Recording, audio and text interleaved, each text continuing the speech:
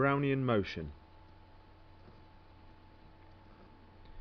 Here you can see tiny plastic beads in water seen through a microscope. The beads are only 1/1000th of a millimetre across. In 1827, scientist Robert Brown was studying pollen grains in water. He noticed that the grains of pollen were constantly moving.